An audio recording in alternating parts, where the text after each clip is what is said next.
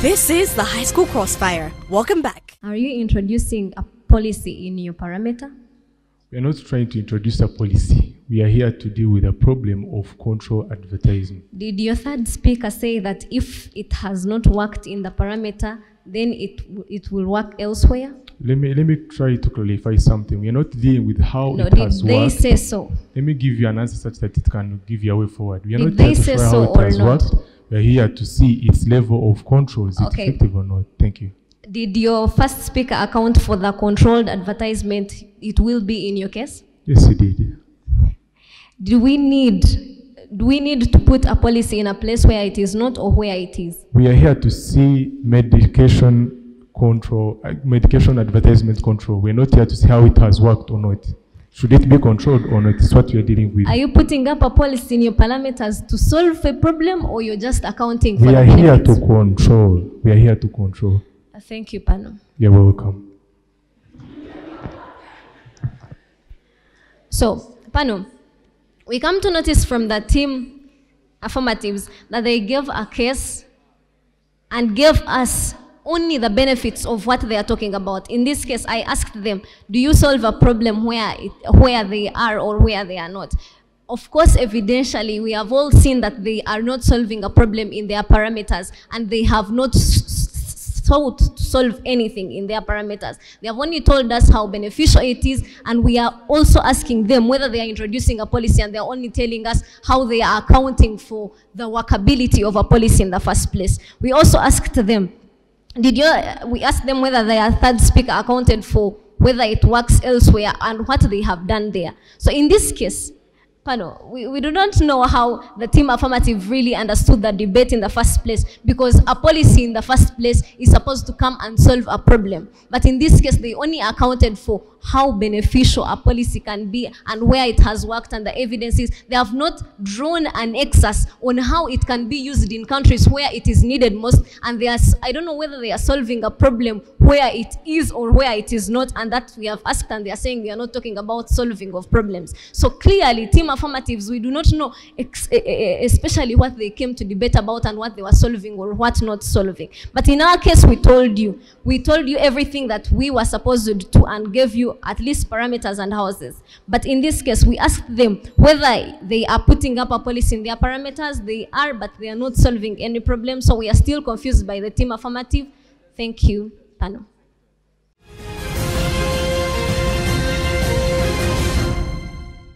Oh, well, thank you so much. I am Izijo, the fourth speaker from the team affirmatives. So I would like to pose some simple questions for you, such that maybe you can find it easy to understand today's resolution. My first question is, should advertisement of medicines be made or not?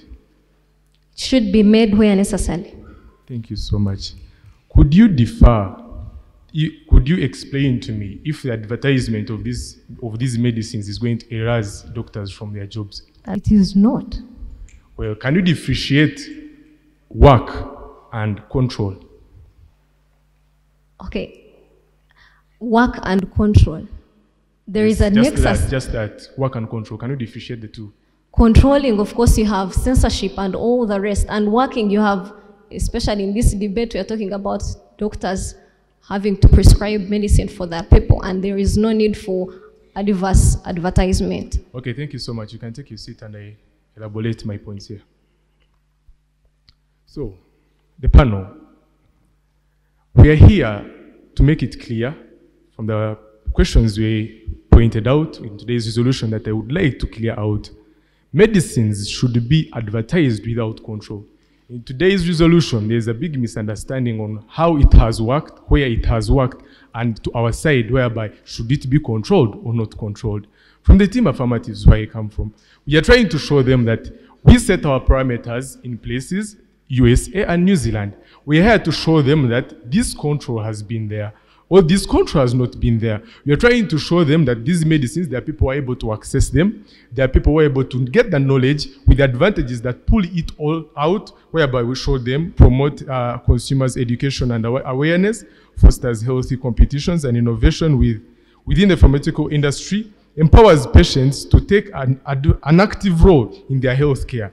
From the team negators, they are here to show us that they are here to work out. Should it work there? If it has worked there, why shouldn't they pull it to Uganda? That is not what we are looking up to. Should the medicines advertisements, should it be controlled or not? Because we are here to look at the advantages and disadvantages of the advancement of these medicines. We are showing them as team affirmatives that if these people are able to access this knowledge, they are able to access this information. For example, if I'm in a certain country and I have flu, and I know if there's this certain medicine that is going to cure this problem, then I know directly what to deal with. But to the advantage, they are trying to pull us with self-medication, which we are trying to show them that it is not the fact, because doctors are here to pray the law. Trust me, you are going to get this medicine from a pharmacy. You're not going to pick it from the streets. You're going to pick it from a pharmacy. Typically, the pharmacist who is there, he has to prescribe the medicine. But it all begins with the knowledge of if you have the knowledge of a certain medicine and problem you're dealing with.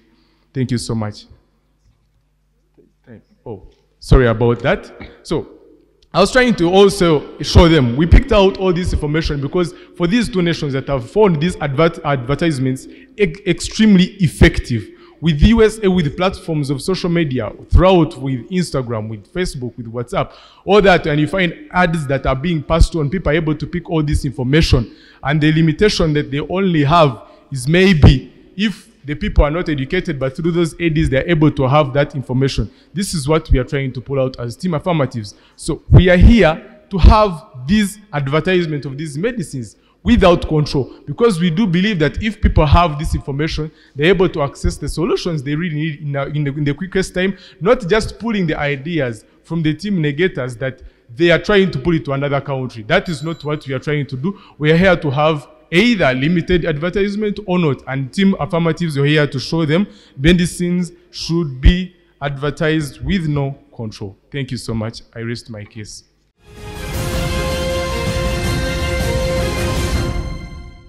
-3. There is a purpose of cross-examination. They are close-ended questions.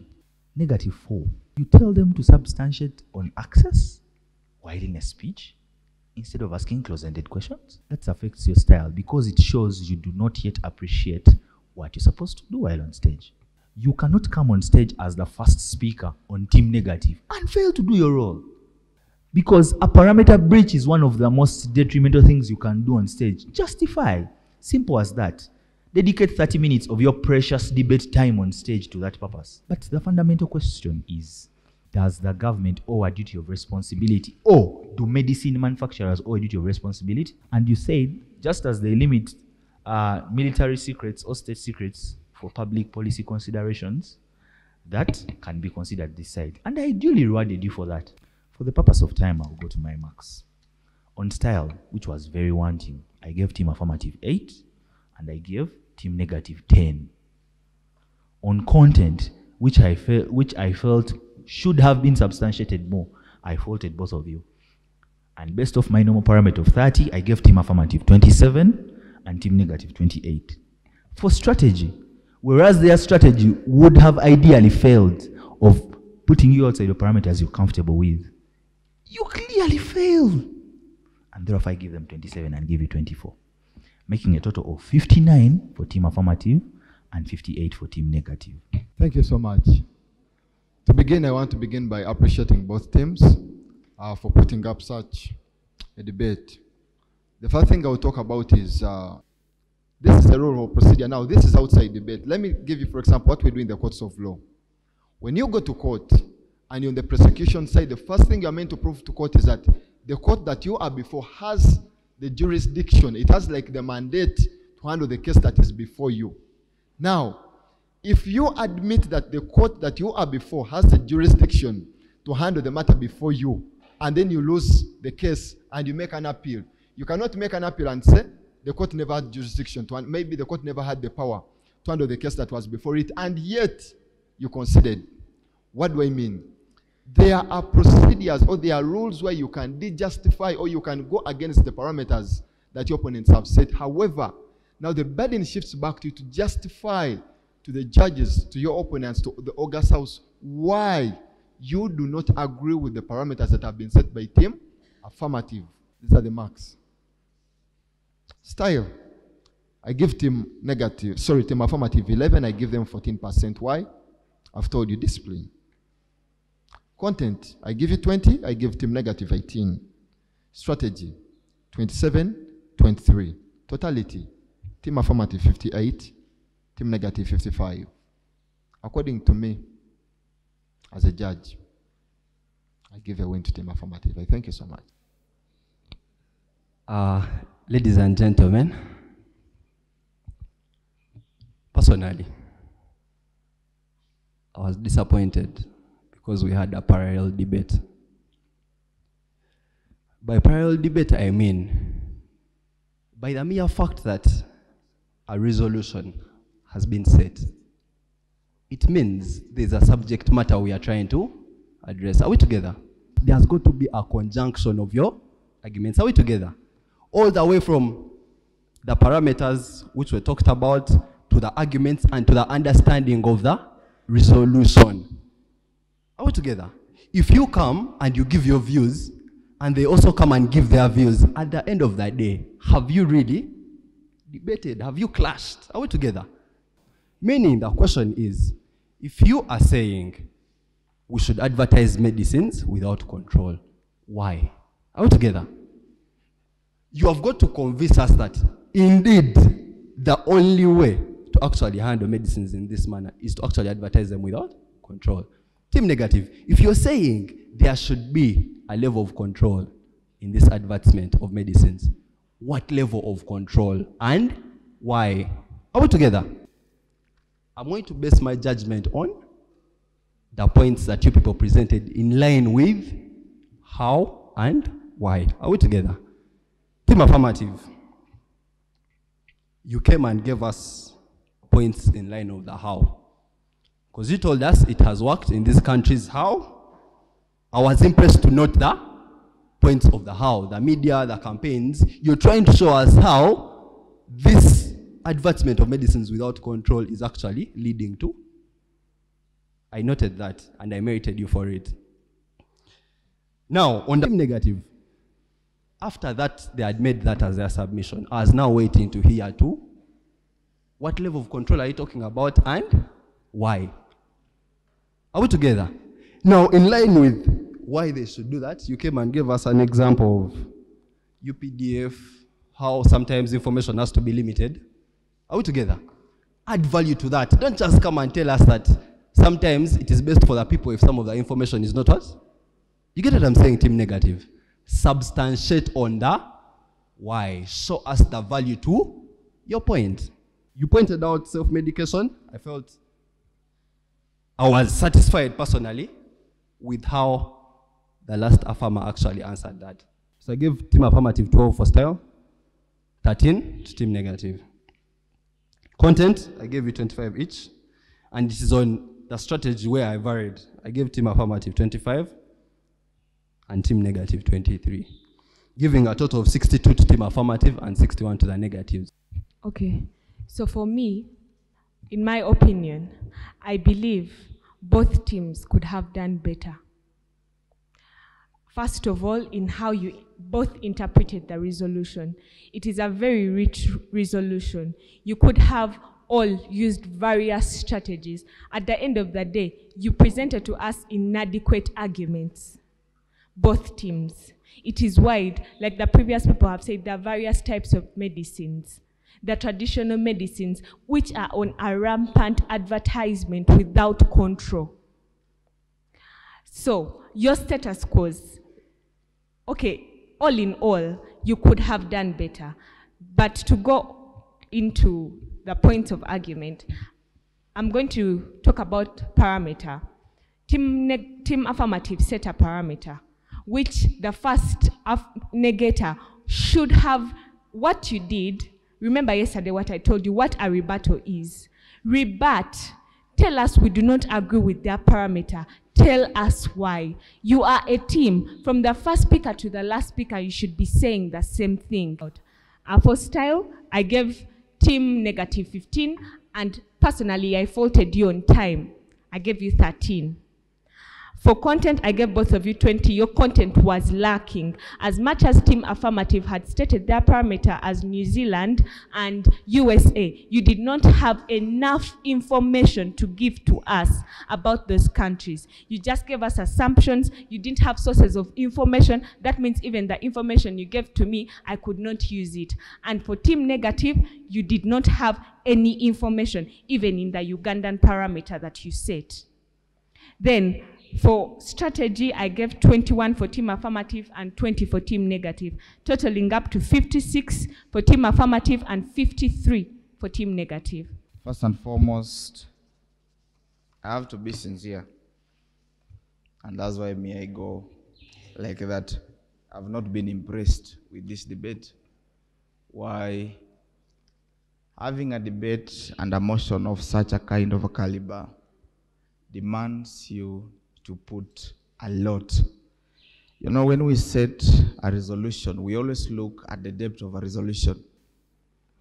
For the farmer, I don't know, maybe it's the first time of its kind, but also let me speak to the fourth speakers, all of you, whoever even is listening me back in the ground. When you are asking a question, never start a question as if somebody wants to give you an explanation. It will kill your argument. Why? Somebody will take your time, explain a lot of things when you still have time to substantiate whatever you are substantiating. Are you getting my point? Next time, Team Affirmative, when you set a parameter and you will find a good team which is negating, trust me, they'll crush you by your first speaker. So, it's of these grounds that I'm saying I'm not convinced, true to be told, that next time go and pull up your socks, come up with good arguments, go and research content. Guys, content, if you see somebody receiving content 15% out of 40, it's not a good gesture. Are we together? Go to your patrons, they give you more of research and content. Are we together? Thank you. Now, these are my results. I gave style 12 to each of you. Now, really, style, these are marks, you have to get them, all of them. 20. Then decorum, please. This is a debate. It's a formal argument. You don't just use any language. Are we together, Team Affirmative? At least become formal. Somebody to know this is a honorable member talking. Are we together? Good. Content, I gave you 20 each. Imagine 20 content out of 40. Those are 20 marks you're leaving. Then in strategy, I gave Team Affirmative 24. At least I was persuaded. But however much if I'm persuaded, I'm not persuaded enough. And 23 for Team Negators. So having a 56% for Team Affirmative and a 55% for Team Negators. Your tally, all the judgment is a 58.2 for Team Affirmative and a 56.4 for Team Negators.